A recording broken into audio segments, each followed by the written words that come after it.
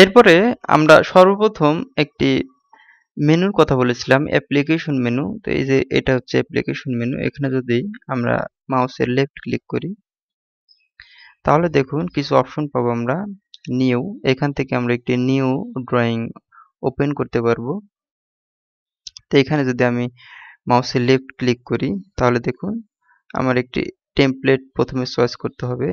এইখানে এই ক্যাড, এটা আমি চয়েস করব। যখন 2D কাজ করব তখন আমরা এটা চয়েস করব।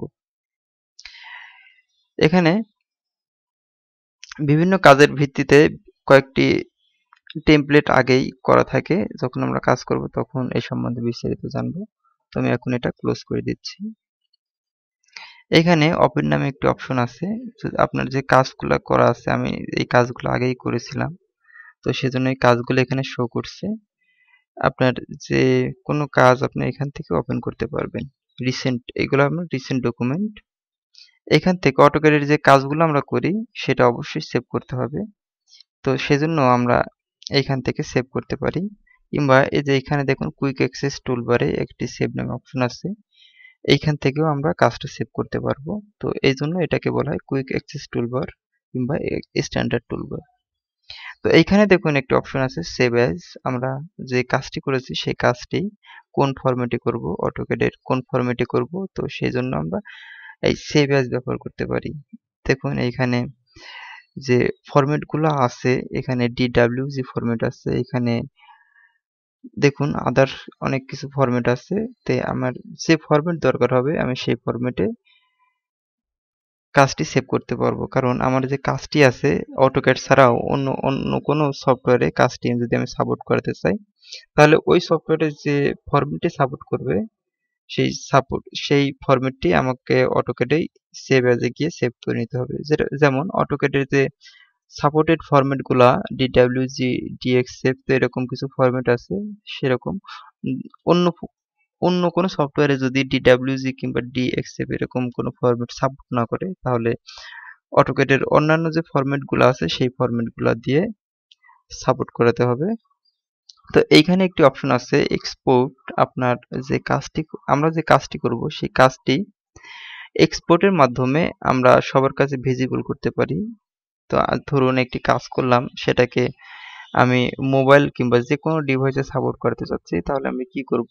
তাহলে আমি কাজটা ডিডাব্লিউজি থেকে আমি পিডিএফ এ কনভার্ট করে নিতে পারি। তো এখানে দেখুন পিডিএফ একটি অপশন আছে। খুব সহজে আমি কাজটি পিডিএফ অপশনে আমি কনভার্ট করে নিয়ে যেতে পারি। তো এইটা এক্সপোর্টের সুবিধা আছে। তো আমরা অনেক সময় এটা ব্যবহার করতে হবে।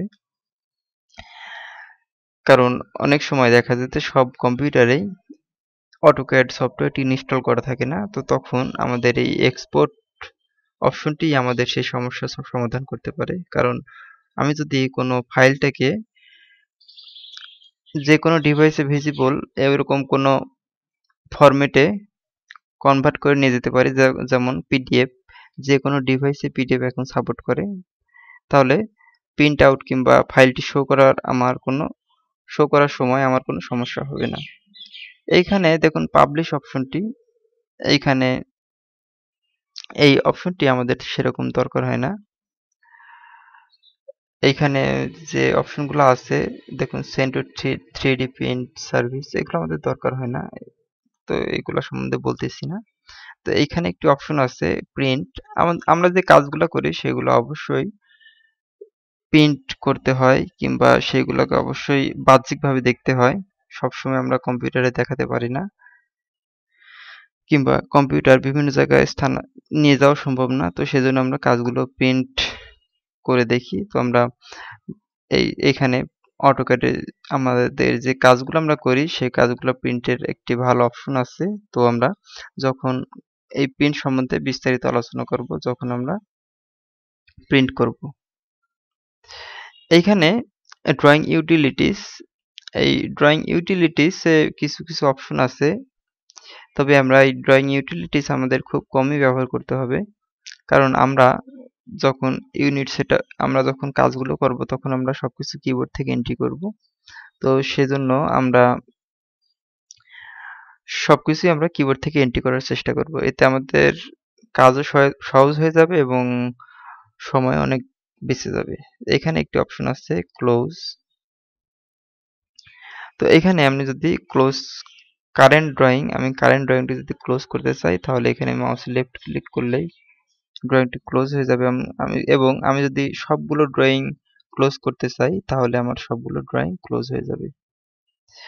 তো এখানে যদি আমি কারেন্ট ড্রয়িংটা আমি ক্লোজ করে দিতে চাচ্ছি, তো আমি যদি কারেন্ট ড্রয়িংটি ক্লোজ করে দেই তাহলে দেখুন একটি অপশন আছে আমাকে সেভ করতে চাচ্ছে, তো আমি সেভ করব না। তো এইভাবে আমি অটোক্যাডের এই অ্যাপ্লিকেশন মেনু ব্যবহার করে বিভিন্ন কাজ করতে পারি।